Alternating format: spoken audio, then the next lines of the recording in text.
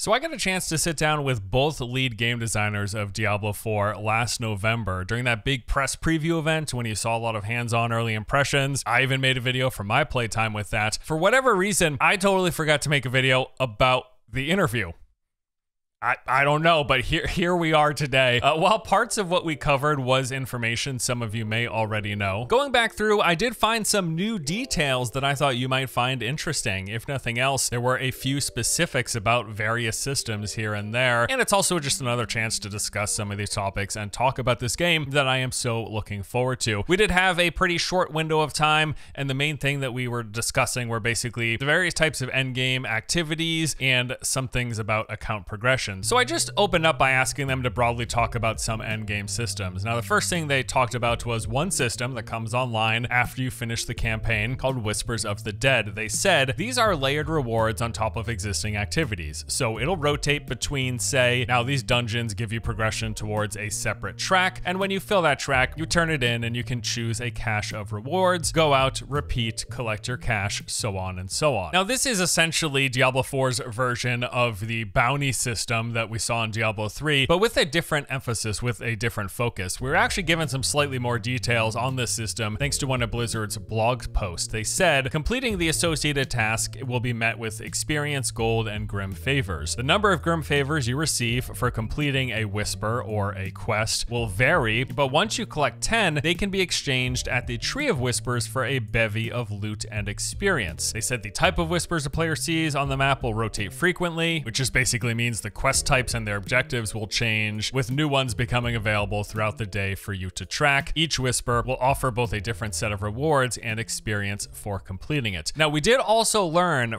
there was that end game beta test that happened in the fall, and some people leaked information. They ignored the NDAs, but we learned some pretty cool stuff from that. One of the main ones was that this system, the Whispers of the Dead, can help you focus on getting targeted pieces of gear. So we learned that once you've accumulated those 10 points and you go to the Tree of Whispers, what you're actually choosing is from one of 3 randomly generated loot sources. So these will be called something like the stash of helms, or the stash of one-handed bludgeoning weapons, or the stash of any other piece or type of gear. If you know that you need a helm or gloves or offhands or whatever, doing these will give you a reasonable chance of hitting a stash with at least one of the slots that you're looking for. As they mentioned, it's kind of layered on top of the things you're already doing. So while you're doing endgame stuff, while you're out engaging in the open world stuff, while you're fighting bosses, and while you're clearing through dungeons, in particular the nightmare dungeons, which are the endgame variants, there are likely to be quests either en route to those activities or specifically tied to those activities. A lot of different ways to acquire gear. The next one were the Helltides. I asked what they could say for the Helltide system. Their response was, this is an area of the world that gets taken over and you get higher monster density, more intensity of monsters, and you have more environmental threats, such as meteors raining down every so often. I think that aspect of Helltides I had not known about in the past. I just assumed the area is gonna be,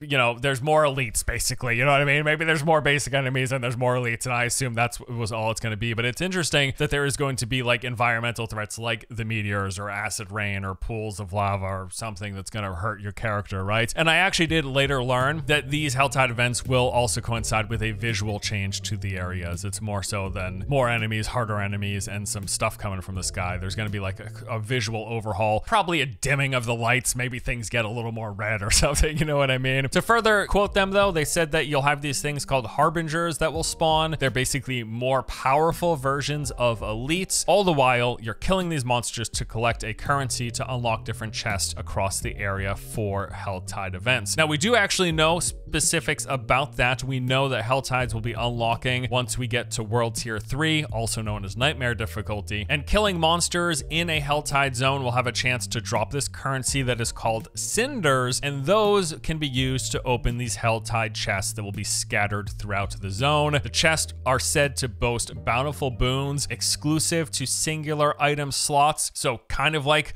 The Tree of Whispers, this appears to be another way to go after targeted gear. One interesting note that I actually wasn't previously aware of is that these cinders that you acquire in the Helltide events, this currency, if you die, you will drop it and it has to be reclaimed. Now, the one thing I'm not certain of is if this is something that can be griefed by other players or if you dropping your cinders can only be reclaimed by you. I'm assuming the latter is the case. There's plenty of room for griefing in the PvP side of this game that I'm sure is going to happen. Now, one question I had about Helltides was if it cycled through all of the zones or if they were to pre-existing zones. And the response was they cycle through all zones in the game. The only exception is towns. Anywhere is up for grabs within the world of Sanctuary, within the world of Diablo 4 for potentially becoming a Helltide, which once more is just an overhauled endgame progression thing that you'll go to. Love to see them use the entirety of the content instead of having content become dead content, which we'll talk more about when we get to the Nightmare Dungeon system. More information from those beta testers. They said that Helltides are basically like the Terror Zones in D2R. These are the best for getting high-level drops, much like Terror Zones. An area of the map will be caught up in a Helltide, and this reportedly lasted for an hour, and then after the Helltide concludes, there will be no more Helltide for the next hour, and then after that, a new Helltide spawns up that lasts an hour, so on and so on. Good source of loot and crafting materials as well as gold. Now let's talk about Nightmare Dungeons. This is the overhauled versions of the basic dungeons in the game. I asked them to explain a little bit about how the system works and specifically how the key system works with it. The keys are actually now called sigils and they start dropping later in the game. You're going to get your first key. It will be for a specific dungeons. And this includes the side dungeons, the ones you get legendary powers from. All of those can potentially become a Nightmare Dungeon. It's just a matter of whether or not you get the key because the keys you get will be for random dungeons. Now I asked if there was a specific method of acquiring these Nightmare Sigils or if you could get them from multiple sources while playing the game. Their response was that that is something they're still sorting out. So it looks like they haven't nailed down exactly where and how you're going to be getting sigils, but you'll be getting them somehow. They'll be for a specific dungeon and then you go to that dungeon. And I quite like this. I really enjoy the idea that we'll be getting keys for one of the random 100+ dungeons that are in the game because it gives us a reason to revisit that part of the world. I really like systems that make use of the entirety of the game content. One thing that is commonly a critique of a lot of big open world RPGs or MMOs that have this like power progression, a lot of the content gets left behind. Now, obviously we want fresh and new content, exciting new areas and places to visit, but I do like when games make use of the entirety of what is in the game so that, you know, after our first 100 hours or so, we're never visiting the first 3 zones. I don't like when games do that. It's almost, there's like a nostalgia played into it, remembering when you first started playing and everything is so exciting. So getting to go back to that, there's just something nice and pleasant about that. But then also you built all this stuff, make use of it, make it all relevant throughout the course of players' power progressions. Here's some more details about this Nightmare Dungeon system from beta testers. They said Nightmare Dungeons are like a combination of Diablo 3's Greater Rifts and Path of Exile's maps. Like Greater Rifts, they will go up in some high levels and eventually boost monster levels past the max player level, and like maps, they will roll with both positive and negative affixes that affect the difficulty as well as the rewards. They say that the level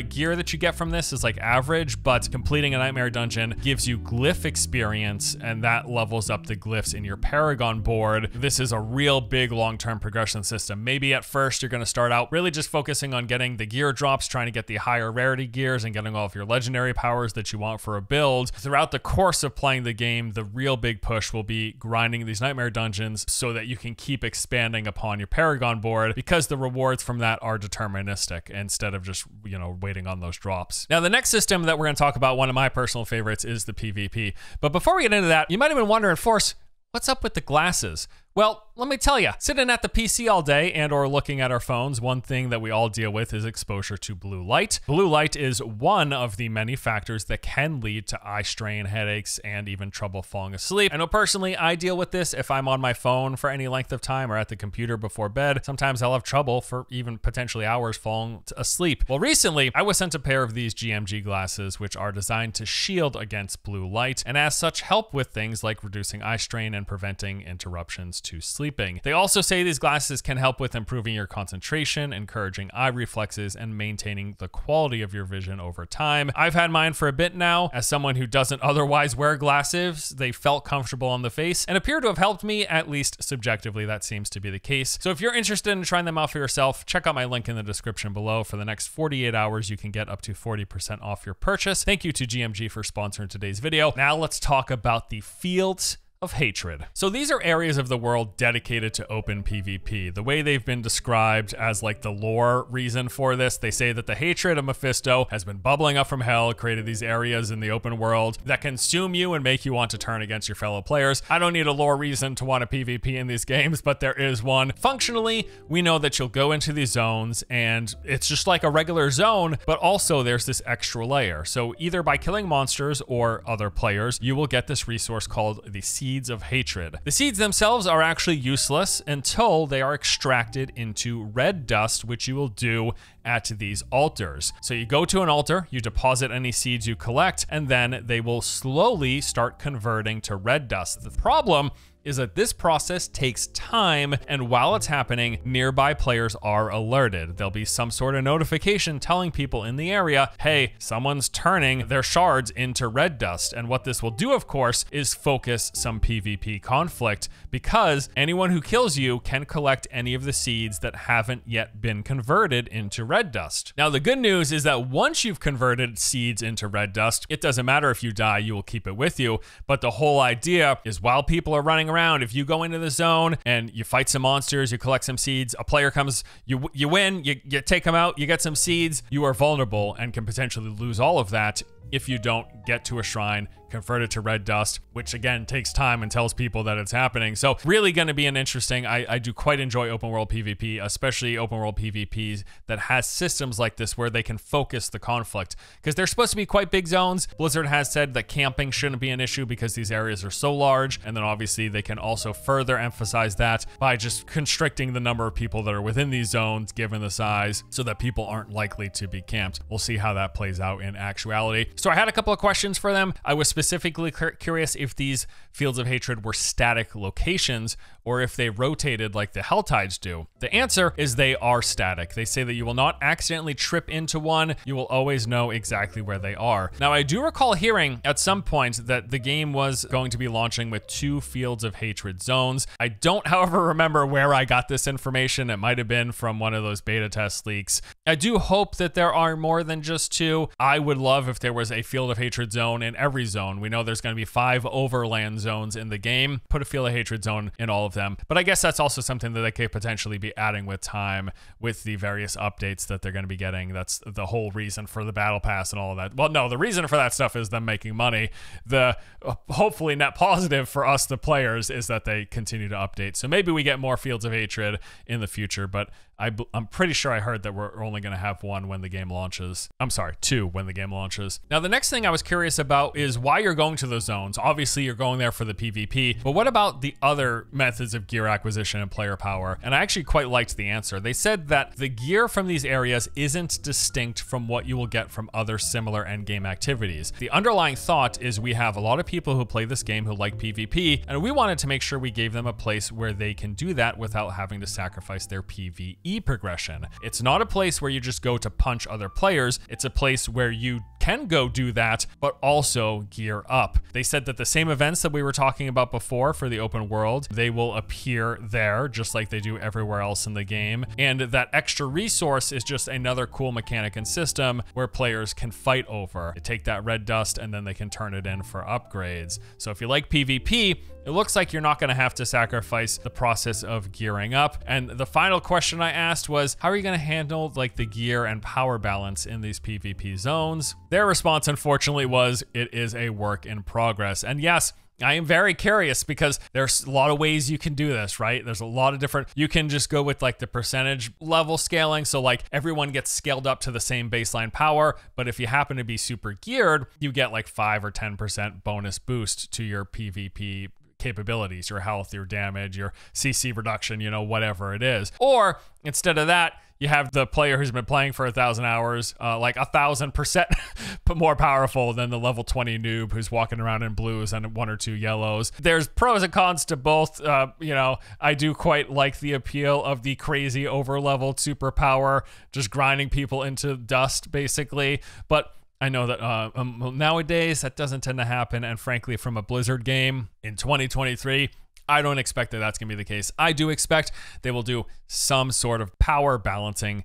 That's just like my gut feeling. We'll have to see how it plays out in reality. And now, besides going there and getting gear, which as you know, now you can get the same level gear as you do doing any other endgame activity, you should also know that red dust can be traded in for PvP specific cosmetics and mounts. Love to see it. Give me some cool, badass looking PvP gear that tells people that I'm crushing noobs. I mean, that's probably not going to be me personally, honestly, not nowadays, but I like when games have stuff like that. All right, now we're going to touch on some of the open world activities because some of these are tied into the endgame systems as well. So they said that there will be events you just stumble upon. These are called local events, and they're meant to be these like minute-long encounters that you just do because you run into them. But then larger than that are the events like the world bosses and region events. These are actually marked on your map, specific locations. You can see them from a distance just by checking out your map. And they also have a timer so you know when they're going to start, so you have time to travel there. So we saw the events. I covered this in my open world video. Just the open world systems and all the various things you can do are one of the main reasons I'm looking forward to Diablo 4. You know, they've got public events,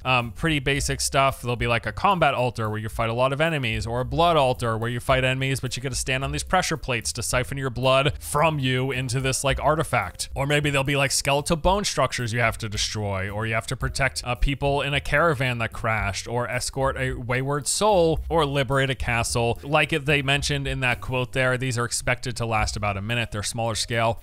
They're not really the end game. The end game versions of these are the boss battles, but then also those zone-wide events. The zone events are just way more involved. You're going to see a lot of players there. They're a lot more difficult. There are multiple stages. We saw one of these in the preview event. I tried doing it with just my one friend. We got crushed. We didn't have the damage. We didn't have the survivability to complete it. These are these difficult events that are either going to require you to be overpowered or to have a lot of other players around in order to complete. But then, of course, there are the boss battles, the world boss fight, a lot of fun, huge scale, multi-phase boss, should be requiring a lot of people or overpowered players for that given level. And just one of the coolest things is how they set the stage by zooming the camera out way further than normal to just show you the massive scale of the boss. And they're going to go through all these huge different attacks. You know, it's a boss fight. You get it. From beta testing, we did learn that world bosses, while they do have like high unique and legendary drop rates, the biggest thing is that they drop materials to socket your items. So for the most part, it seems like while you're gearing up and you're constantly replacing gear up until you're having like ancestral versions of all pieces, you'll constantly want to be farming world bosses to get that resource to put sockets into your gear. So it seems like a world boss rotation is something that is going to be a regular part of your end game progression. Okay, so those are the basic systems that you'll be rotating through in end game, and through that interview, there was some new information and details, which is pretty cool. I also asked them about wider, like account-wide progression, and they talked about endgame being as a gradient. So playing that build that we did, we saw something that was called region rewards, where you open up your map and you see this little bar with various activities in the region. So of this, they said that is one of those things that kind of permeates your experience from start to finish. They call it this mid-game almost, something that you start from the very beginning and you invest more and more time in as you keep going. The main reason being is because there are rewards from this that you cannot get anywhere else. They are explicitly exclusive to this zone completion. They said we tried to do our best to make sure that those rewards are always appealing whenever you get them. That is one of people's first real systemic content that they will engage with in the game. So yeah, in playing that preview last November, we saw this in action. It was called region progress specifically. Basically, it just asks you to do certain things, collect, discover, or complete things within a zone. for rewards. So specifically in the Fractured Peaks, we were asked to discover 7 waypoints, clear 3 strongholds, complete 24 side quests, find 83 areas, clear 23 side dungeons, and activate 28 altars of Lilith. Doing any one of these things will reward you with a set amount of renown, which fills up a bar that's kind of like an experience bar. This progresses and will unlock rewards in 5 tiers. So every tier would come with some character experience as well as 10,000 gold. In addition to that, there would be an account-wide unlock. So tier 1 gave 1 skill point, tier 2 was a potion charge, tier 3 was a skill point, tier 4 was a skill point, and tier 5 gave 4 paragon points. So these skill points, potion charges, and paragon points are exclusive to the region progress system, and as mentioned, they are account-wide unlocked. So for example, if you clear the Fractured Peaks on your barbarian and then you go make a sorcerer, right away you're gonna have 3 extra skill points, 4 paragon points, and a bonus potion charge. And that was just one of the game's 5 overland zones. If they happen to follow the same reward structure, we may be looking at an additional 15 skill points, 5 potion charges, and 20 paragon points for every one of your characters on your account. And again, this is just a system of something else for you to work towards beyond any of your character specific gear and progress, the sockets, the pieces that you're getting, the sets that you're building for your specific barbarian. This is something else that will apply to everything on your account. Now, another system that applies account-wide are the legendary power aspects. So they said one of the things attached to this are all of those available side dungeons in the game. The first time you do any of them, you get this unique legendary power with it, and you unlock that permanently to be able to use in crafting. Now, this was also something that we got to see in the hands-on preview. This is referred to as the Codex of Power. As mentioned, you complete a dungeon, that will unlock an aspect that is specific to that dungeon. So you can see these ahead of time. Once you like clear the fog of war on the map and you see a dungeon location, you can mouse over and it will show you the exact legendary aspect that comes from it. There are 115 in the game according to the build that we played. That number could of course change come launch. They were broken up into 5 different categories, which were defensive, offensive, resource, utility, and mobility. With each category can apply to specific gear types. So for example, offensive aspects could go on either amulets, weapons, gloves, or rings, while mobility aspects could go on boots or amulets, and that is the case for the other categories as well. So you clear a dungeon, you get the aspect, and then you just have to head into town to the occultist, and then using some resources can then enchant any piece of qualifying gear with that aspect. Now, most aspects were class specific, so while playing on the barbarian, you might clear a dungeon that has a druid aspect, but you know, again, you can see this stuff ahead of time and eventually you're gonna want to unlock all of them. But there were also some general ones that could be used by any class, like movement speed ones or ones that gave you shields and things like that. One important note about these legendary powers from the aspect system is that they are always the weakest version of that type of power. So for example, if I clear a dungeon that gives me the aspect of anemia, which makes it so that I have a 31% chance when striking a bleeding enemy to stun them for 2 seconds, that's great, but I will still want to hunt for gear drops that have that power on it because it will be stronger. Basically, legendary powers all roll within a range, and the aspect version is always the minimum value of that range. So for the reason, it's not the case that once you've cleared all the dungeons and you have all the aspects that you're all set, you have best in slot gear, you just got to enchant everything at the occultist. The item hunt is still present, you will still be grinding for gear pieces because all of them, unless you get incredibly unlikely, all of them will be at least 1% better than the ones that you get from the aspect system. So that in conjunction with the zone clearing, these are the 2 main forms of account progression in Diablo 4. And with that, that pretty much wraps up all of the main bits of information and details that we got from that interview. Now, I do want to add, they did say that a lot of the specifics of these systems are up in the air. You know, the game's not finished yet, it hasn't gone gold.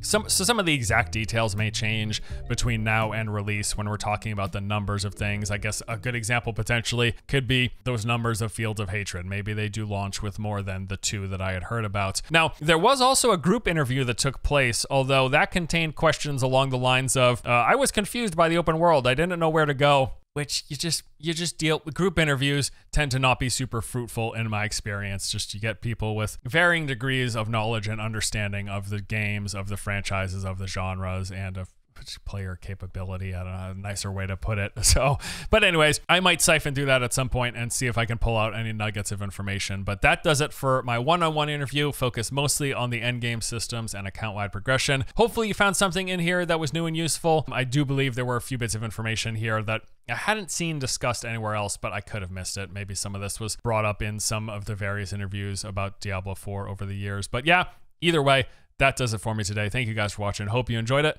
I'll see you in the next one. Take it easy.